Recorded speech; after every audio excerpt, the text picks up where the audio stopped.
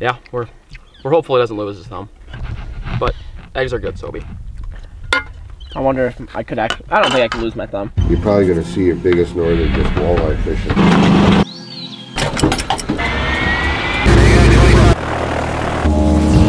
There's no help out here. We have no satellite phone, no service, no nothing. Ooh, this one feels heavier. This trip is just about to start, and this is, what are we calling this tour?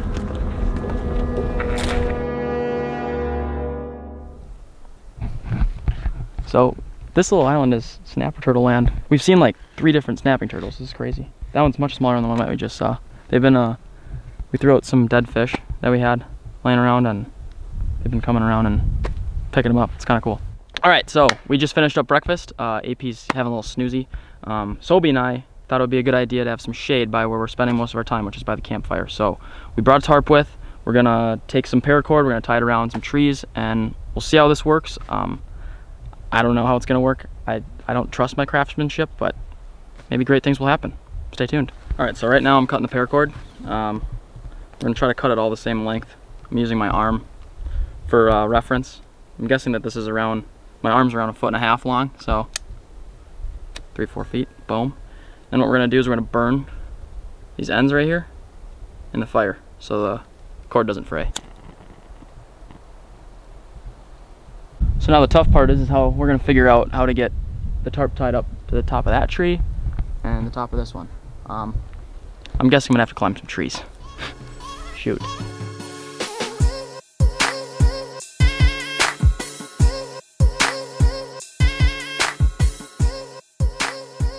What we did is I had to climb this tree, which wasn't very high. It was a little sketchy. It feels like it's dead. It's like dying tree.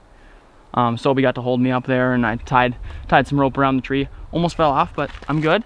So we got that side up.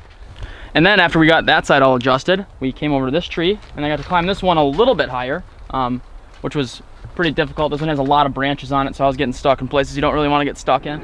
All right, then for this side, we didn't have a tree for this side, so obviously we couldn't tie it to anything. So we kind of measured, all right, this is about the length. It was about 6.5 feet from where we needed this to be up, just so we can walk underneath it, so it's got plenty of height. We supported it with a rock down there by tying the paracord from the rock to the top of the tarp, and then holding the tarp. That's where we really wedged in that 6.5 foot tree. And Mav had the bright idea of putting a big rock underneath it too, so it doesn't kick out. This way we have breeze coming in. We could walk in the woods and get shade, but out here we can cook, we can be in shade, we can get some breeze. Overall, it looks pretty janky, but it's like a huge player in staying cool, staying in the shade, and having a nice little canopy to chill underneath. What do you think, Matt? Good work, dude. Boom. What is this?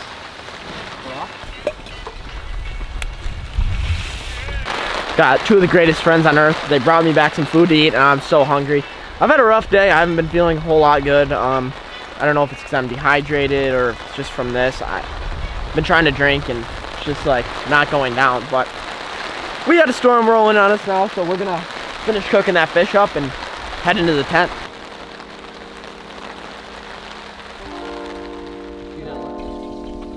We prepared the fish a little different today. Mostly Sam did, but I helped out. Mav did absolutely nothing because Mav doesn't like mayo for some reason. It's weird. Even if you cook with mayo, he doesn't like it. He gets kind of scared and he walks away. But what we have here is a little bit of mayo, a little bit of Frank's Red Hot, pepper, salt, and just kind of broiled the fish in some tin foil. A lot healthier for you. No breading. Throw some Tabasco on it when it's done. So good. It's kind of nice when you have 2 boats, you don't really have to talk to Mav.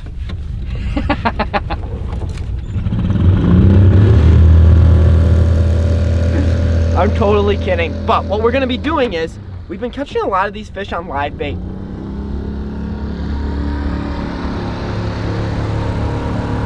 We've been catching a lot of these fish on live bait, live leeches to be exact, but Sobi challenged me. He said, hey, you know what, I think I can outfish you with artificials. So we're gonna do a live bait versus artificial challenge out here. First 1 to 7 fish wins. Lucky number 7. The challenge starts in 3, 2. All right, Alex is using all actual live bait and I'm using artificials. So just right here, I grabbed 2 artificials that I really like, and I think that'll be good. One's just a little chartreuse Mr. Twister tail, and one is a Ned rig. Ned rigs are like bomb for smallmouth bass, but the reason I chose it is this color right here is like the same color that I saw from the natural leeches that were swimming in the lake earlier. So I'm like, this will work. This is going to be legit. So I'm starting out with the Ned rig. Also, you just caught like a 24-inch on it. I'm feeling confident. I'm feeling good. Let's go. The best part about walleye fishing is you could sit down in a nice comfy chair and jig for them. All I'm going to be doing is dropping down a leech straight to the bottom. Fish over 20 inches counts as 2. Ooh, yes. First one to 10 then? First one is 7. First one to 7? Okay. No way. Fish number 1 hooked up. It's a little one.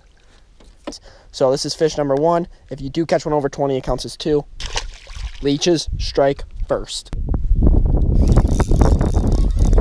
Okay guys, folks, this is fish number 2. It's about 17 inches long. A great fish, and that still means I am up by 2. Jordy, you nervous? That's a fish. Fish number 1. Change up my bait to the chartreuse twister tail, little Mr. Twister. That's a gorgeous golden little walleye. Oh, that's a big fish. There is definitely some fish right here to be caught. Oh, yes! Look at that. Walleye number 3. It is now tied up 3-3. And looks like Artificials is kind of holding its own against some leeches.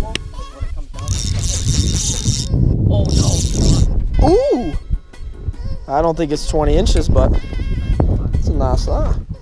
See ya! Oh, I just got bit again. He's gonna eat it. An idea that this is just a little too long. So I'm gonna shorten it so that they for sure can't miss. There we go, fish on. I'm toning my drag down just a little bit. I don't want to pull it out of their mouth. That was awesome. That's fish number 4. We are tied up. Fish number 5. I'm definitely the underdog in this situation. Got Mav and Sobi rooting against me. You got a live bait. Oh, there we go. Fish on. It's about to be 5-5. Boom, look at that dark, gorgeous walleye. See you, buddy. No. Oh, it's just a little dog. Yeah. There is fish number 6 for the walleye derby. And you know what that means. One more fish and it's over, Sobi. How does that make you feel? I'm nervous. I'm scared.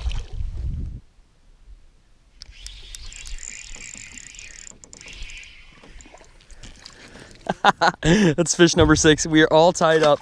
This is what it comes down to. It is 6-6. Oh my gosh. No. Watch out. You better get in the boat. You better get in the boat. Yeah! Oh no! It is over once again, ladies and gentlemen, boys and girls, everybody of all ages. AP wins again. Okay, I was using live bait. It's not as cool, but still. That was close. That right there. Should we eat that one or no? Yeah, we can eat that. We haven't kept any fish yet. Yeah. Let's eat that one.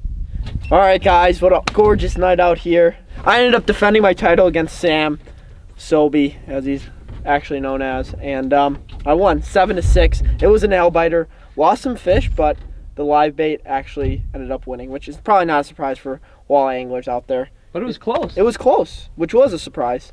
The hand is still not good, and we leave the island tomorrow morning, so we've made it into, like, I think probably 35 hours now of being alone, being off the grid, and absolutely no cell service, nothing out here. And we are got to get back to camp because we got to cook dinner before the mosquitoes get out. So if you guys enjoyed this, please leave a thumbs up. If there's that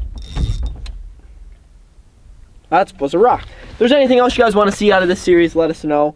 And man, I'm finally starting to feel better, which is a good thing. My hand does not hurt as much anymore. So fish on, and we will catch you guys next time on another episode of AP Bassin'.